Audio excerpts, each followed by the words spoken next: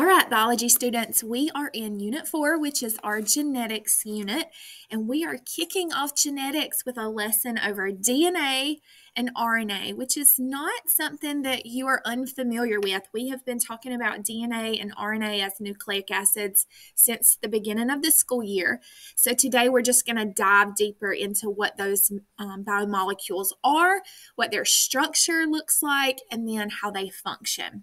So just a reminder from Unit 1, when we talked about macromolecules, DNA and RNA are both what we call nucleic acids.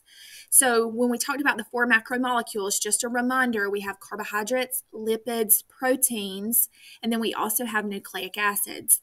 And when we discussed that back in Unit 1, we went in a little more in depth with proteins and lipids and carbohydrates. And I told you that we would come back and spend an entire unit talking about nucleic acids. And so here we are. So both DNA and RNA are made of what we call nucleotides. And if you'll look at your screen, a nucleotide contains 3 parts. So every nucleotide contains a phosphate, a sugar, and then what we call a nitrogenous base.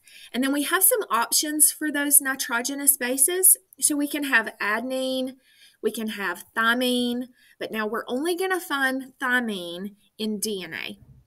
We can also have guanine, we can have cytosine, and then we can also have uracil, but we're only going to find uracil in RNA.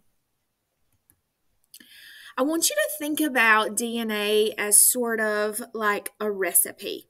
So if I want to make chocolate chip cookies, I'm going to want to follow a recipe. And that recipe is going to tell me exactly what I need to do in order to produce cookies. It might say add a cup of sugar, add 3 eggs, add a half a cup of flour, some chocolate chips, and then I make cookies. DNA is very similar. It provides a recipe, but instead of making chocolate chip cookies, it provides the recipe for making proteins. So it tells the rest of the cell how the process is done.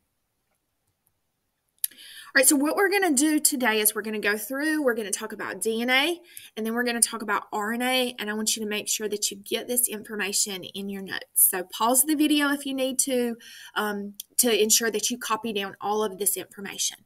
So the first thing we need to talk about is, what does DNA stand for? So DNA stands for deoxyribonucleic acid. You might want to practice saying that a few times. So deoxyribonucleic acid. The structure of DNA, if you look at your screen, this is like the infamous picture of a DNA molecule, a 2-dimensional version. DNA is what we call a double helix shape, because it looks like a ladder that's been twisted over itself. So what we're going to notice with DNA is it's double-stranded, so it has 2 sides.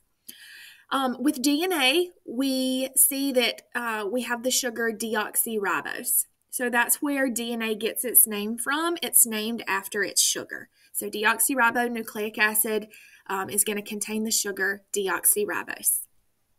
There are also 4 options for nitrogenous bases in a strand of DNA.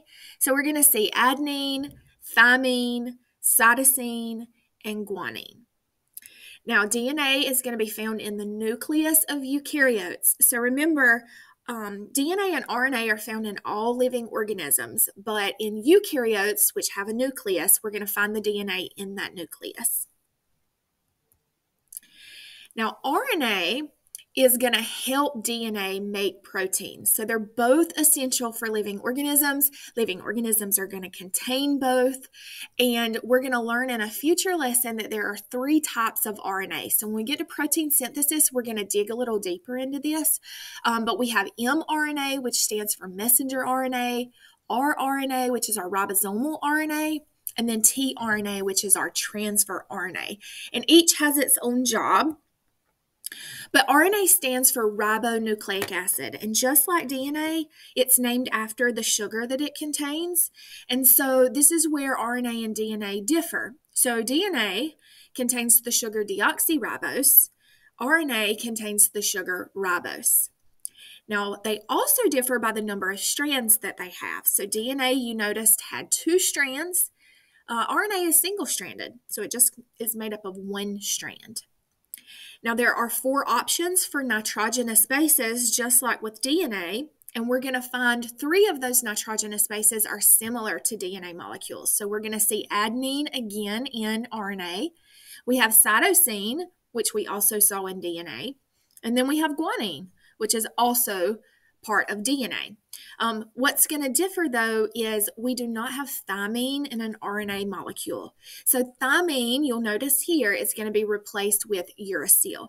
And we can use abbreviations because you're not going to want to write out these words, adenine, uracil, cytosine, guanine.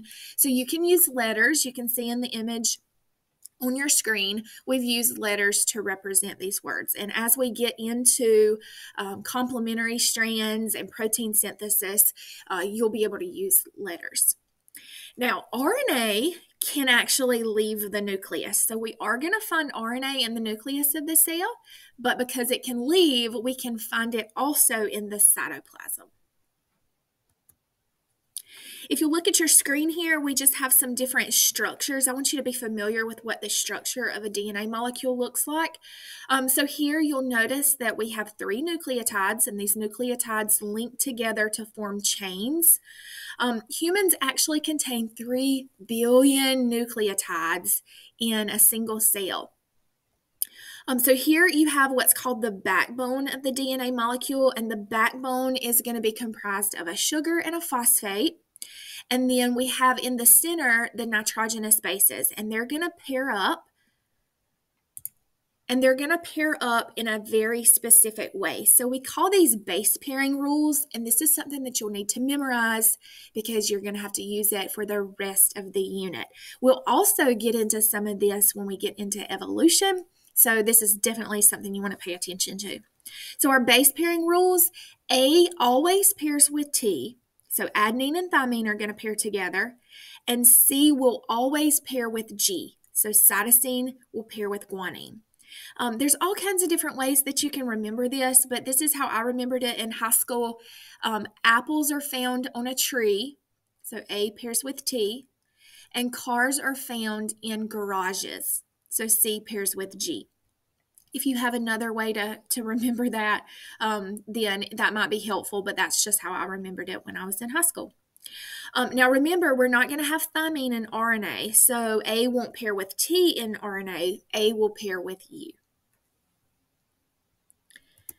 Now these nitrogenous bases are held together by hydrogen bonds, which are weak. We're going to talk about this when we get into DNA replication, which is our next lesson, but I just wanted to make note of that so you have heard it before we get to our replication lesson. The way that I might ask you a question on a worksheet or a quiz or a test is I might provide you with a DNA molecule, and I might give you one strand of the DNA molecule's nitrogenous bases, and I might ask you for the complementary strand. And what you're going to do there is you're going to use base pairing rules to figure out what the complementary strand will be. So we said earlier that adenine always pairs with thymine. So if I'm trying to guess what's on the opposite side, I'm going to put the letter T. Now remember, cytosine always pairs with guanine. Thymine always pairs with adenine. Cytosine always pairs with guanine. And again, you can use letters to represent these nitrogenous bases. So I want you to take the time to pause the video and see if you can guess the remainder of the missing bases.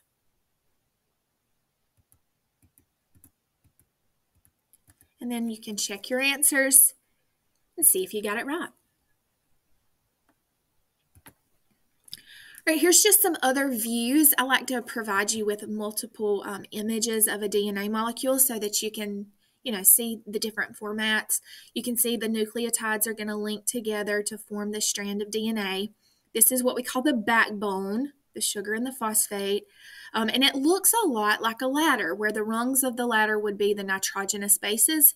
And you'll notice that these bases are paired using base pairing rules. Also notice you don't see any U's. This is because this is a strand of DNA, so we're going to have thymine. And then we get sort of a twisted, the ladder looks like it's twisted over itself to form the double helix shape. And double helix is just sort of an adjective we use for a molecule of DNA. All right, I want us to kind of break down what we talked about in this lesson and go through just the most important concepts that you need to know with regards to DNA and RNA. So there are some similarities between DNA and RNA. They're both found in all living organisms. They are both considered nucleic acids, which are one of the 4 biomolecules or macromolecules. But there are also some differences. So let's make sure that you know that DNA has 2 strands, whereas RNA is single-stranded, so there's only 1 strand. DNA is made up of the sugar deoxyribose. This is where it gets its name. And then RNA is going to be made of the sugar ribose. Both have 4 nitrogenous bases, but one of the bases are going to differ depending on whether you're looking at DNA or RNA. So for DNA, we're going to have adenine, thymine, guanine, and cytosine. And then for RNA, we're going to have adenine, uracil, guanine, and cytosine. And the base pairing rules are going to differ a little bit depending on whether we have DNA or RNA. So the base pairing rule for DNA, A is always going to pair with T. Remember, apple in a tree. And then car in a garage. So C is always going to pair with G. Now, because we don't have the thymine in RNA, we're going to replace that T with U. So A will pair with U in an RNA molecule, and C will pair with G. Now, if you are following along with my class notes and you are in my class, there is a little part on your notes that talks about the discovery of DNA structure, and we're going to watch this little video clip in class. So if you are watching from home, I've put the link on the screen in case you're interested in taking a look at this on your own. And that's the end of today's lesson. I will see you in the next lesson where we are going to learn about DNA replication.